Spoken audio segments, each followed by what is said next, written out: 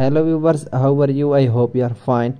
Today I am sharing you a sad news with you that Toshio Sakata passed away. Yes, it is sad and bad news for everyone that Toshio Sakata passed away due to an old age at the age of 82 with his relatives and Mrs.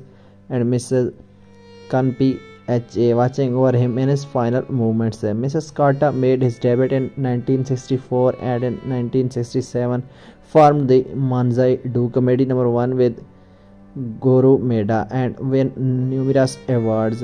Since he was a young man, he had been on good terms with Kiyoshi and Helen, and the three of them lived together in the family's house. So if you want to know more details about Toshio Sakata, then subscribe our YouTube channel and stay connected with us. Thanks for watching.